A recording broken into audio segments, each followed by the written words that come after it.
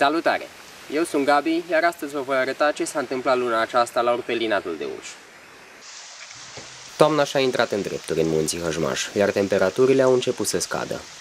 Până acum a fost o toamnă secetoasă. Aici nu a mai plouat de mai bine de 3 săptămâni, așa că am profitat de ocazie ca să reparăm drumul care duce la cabană.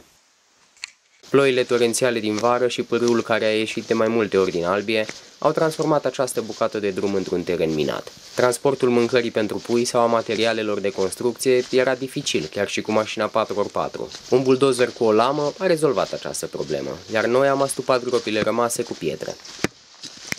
Urmează să săpăm șanțul de scurgere și vom putea urca până la cabană chiar și cu o mașină de oraș.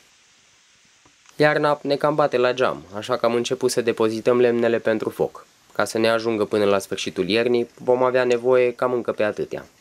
Poate vă întrebați ce fac puii. Ei bine, cei 7 micuți de anul acesta sunt sănătoși și vioi. După cum vedeți, a început să le crească blana de iarnă. Fiind mai deasă și lungă, aceasta le va ține de cald în bârlogul pe care vor începe să și-l construiască în scurt timp. Hrănitul de la distanță și zona sălbatică își spun cuvântul. Micuții sunt foarte atenți la orice mișcare sau zgomot, iar când unul dintre puii mai sensibili se sperie, tot grupul se agită și este pregătit să o ia la goană sau să se cațere în primul copac.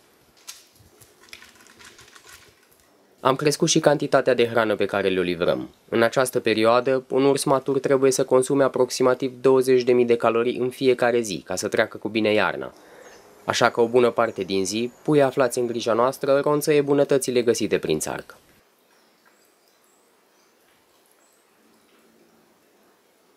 Eu sunt Gabi și dacă vă place ce ați văzut, nu uitați să dați subscribe la canalul nostru de YouTube, like la pagina noastră de Facebook WWF-Romania, follow pe Instagram WWF.Romania, iar dacă doriți să ajutați pe micuții aflați în grija noastră, o puteți face prin linkul de aici. Ne revedem luna viitoare!